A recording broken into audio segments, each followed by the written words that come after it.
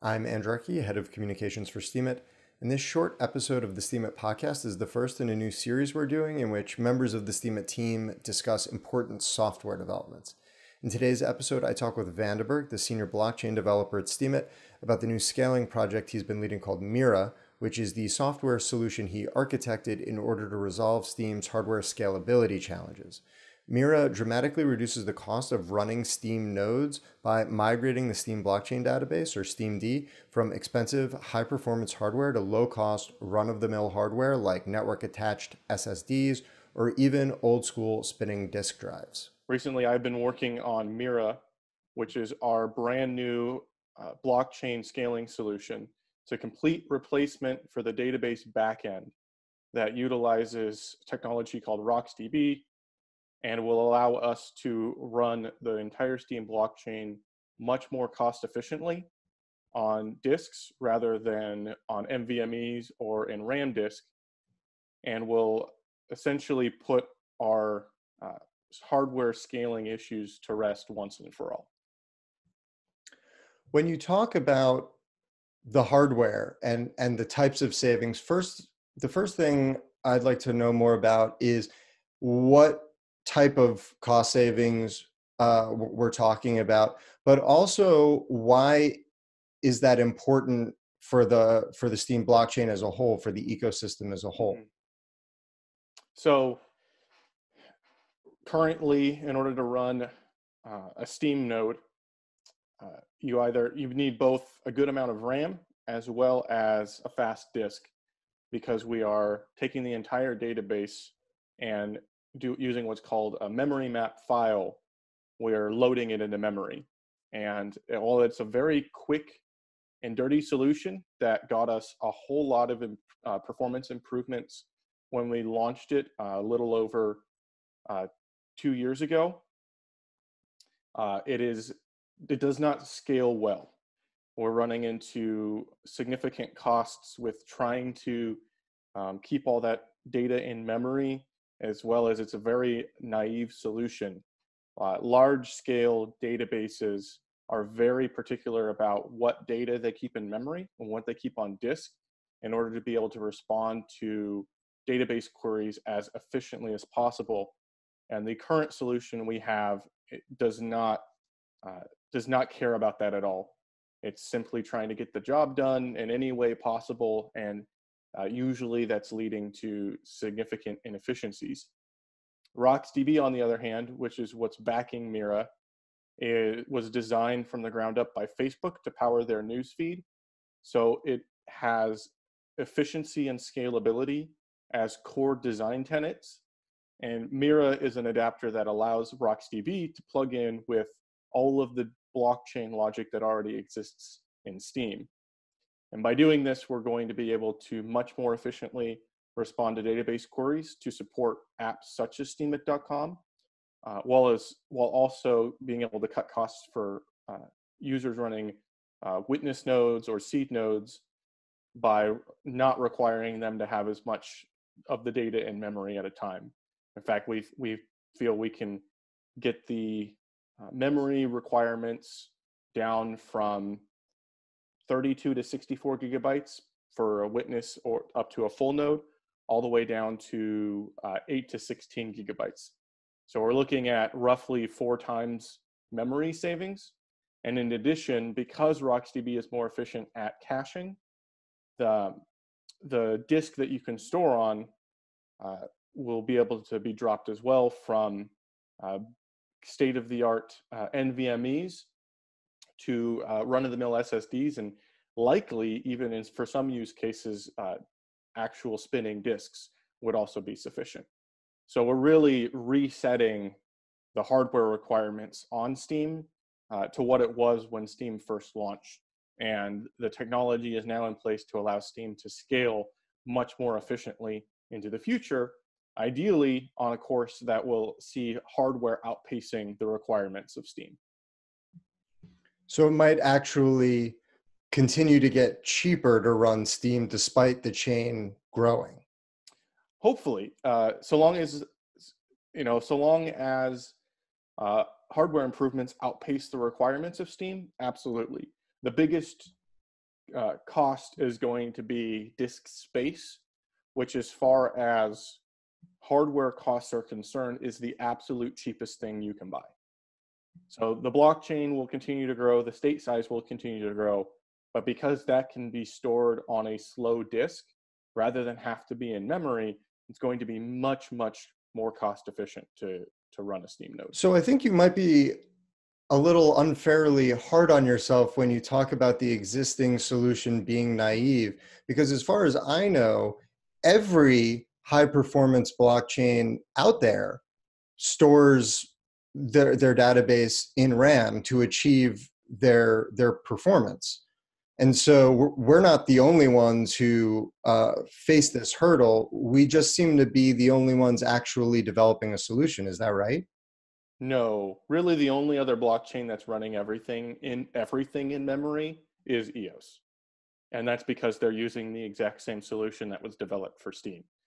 RocksDB is a fork of LevelDB, which is a fork of BerkeleyDB. Most blockchains, including Bitcoin, use LevelDB, and RocksDB adds a lot of many more layers of caching algorithms, smarts on top of it that makes it more efficient than LevelDB, and provides interfaces that are much easier for us to integrate into the code that the Steam blockchain already has. So most blockchains are running out of databases that are still on disk, but primarily that's because most blockchains don't have 3-second block intervals. As Ethereum begins to scale and tries to decrease their block interval, and as other fast DPoS blockchains continue to emerge, the requirements for quick data access become all the more important, in which case you need to begin looking at better scaling solutions for your backend database. I believe Hyperledger is actually using RocksDB directly as their backing database. They're interfacing it with RocksDB directly rather than through an adapter like we are. But the adapter is really to reduce programmer error. We have interfaces that are well defined and work and are really, really easy to develop on. A big part of Steam's 3-month initial development time can be attributed to those interfaces, that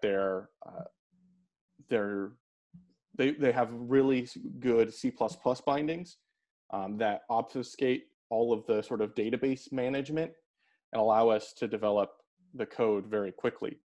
And so if we were to build directly on RocksDB rather than through the adapter, all of the Steam code would have to be rewritten. We'd be very error prone and would have taken many, many more months, if not years, to do a refactor of that scale and to test and ensure that we didn't introduce any bugs. So is Mira something that other teams will be able to take advantage of? Will it provide value to anyone else in the blockchain space? So as it currently exists, it is very specific, or it's not very specific to Steam. Rather, in order to speed along development, we've not made it as generic as it might need to be utilized in another blockchain, but we're like 90% of the way there. So if another team wanted to use it, they would have a little bit of work that would need to be done, but it would be fairly easy for them to take Mira and integrate it into whatever project they're using. And in fact, Mira itself is blockchain agnostic. Anything that exists that actually pertains to the blockchain exists outside of Mira. And so Mira could be used for many other applications. And in fact, if I were developing an application in C++ and I needed this type of database scaling solution that Mira provides, I would not hesitate to use Mira in the future. Interesting. Well, having seen how difficult a challenge it's been for you guys and how much effort it's required, I'm sure teams will wind up using it if only to cut down on their development time. I mean, there's probably very few people in the world who can actually do that.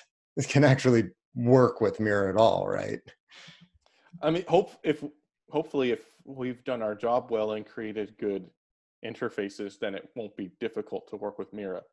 In fact, the whole point of Mira was to wrap RocksDB in an interface that matches what is provided by Boost multi-index containers, which are a more widely used library. Boost is standard in C++ applications.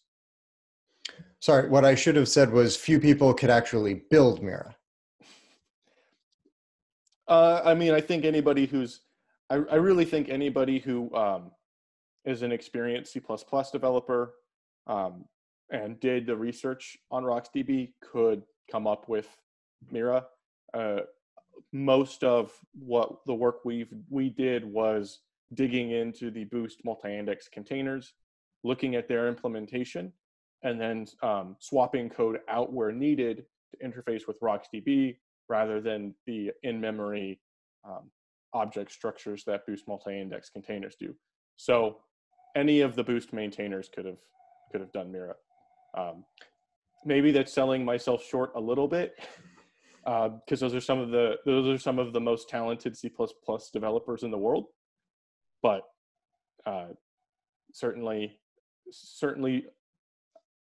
skilled engineers are appreciated no matter what project they're working on, and the joy of working in open source is that we get to borrow great ideas from great engineers and add on our own ideas and let the rest of the world use it. And if there's enough of a demand for it, the code's there and anybody can use it.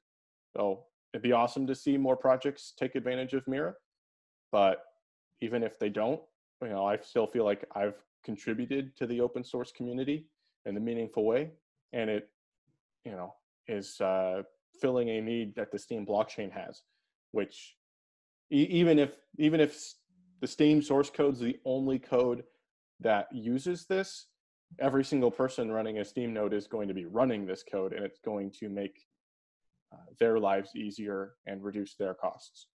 So even if no other project uses it, there's huge impacts to our community and ecosystem, and that makes the whole thing worth it.